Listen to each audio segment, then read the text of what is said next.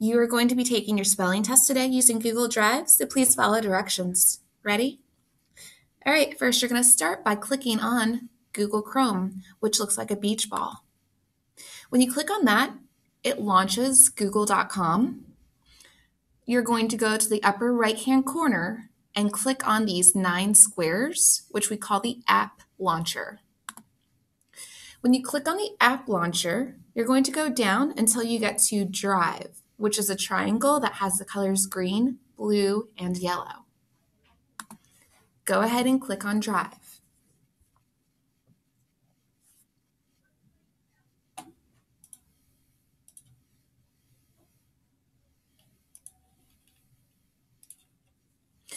When you click on Drive, normally it's going to have a button that says Sign In, so that's where you're going to go and sign in.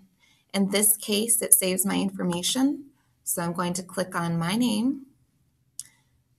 Make sure your username is correct. Then you're going to enter in your password and click on Sign In.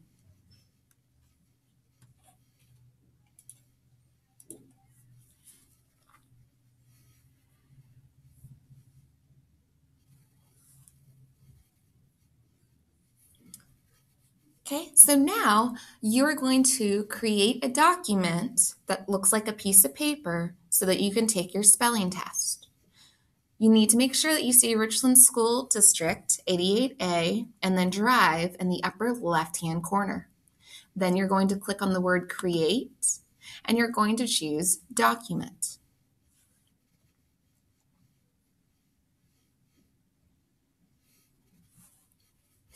When you click on Create Document, this blank piece of paper is going to come up.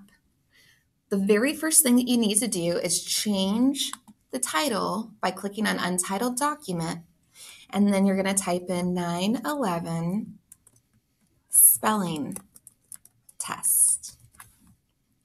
And then you'll click OK. Now your teacher is going to give you a spelling test, so you need to make sure that your paper is numbered. In order to make your paper numbered, you're going to go over to the upper right-hand side and you're going to click on Numbered List. When you click on Numbered List, the number 1 is going to appear, and then your teacher is going to start giving you your spelling words. So she'll say number 1, cat. You type the word cat, and then once you're done, you press Enter, and you'll get number 2.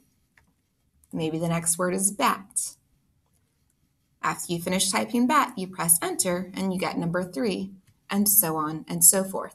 So you need to make sure that you're pressing Enter only once after you finish typing each word. When you're all done with your spelling test, you need to click on Share in the upper right-hand corner. When you click on Share, go to where it says Invite People. Then you're going to click in the box, and you're going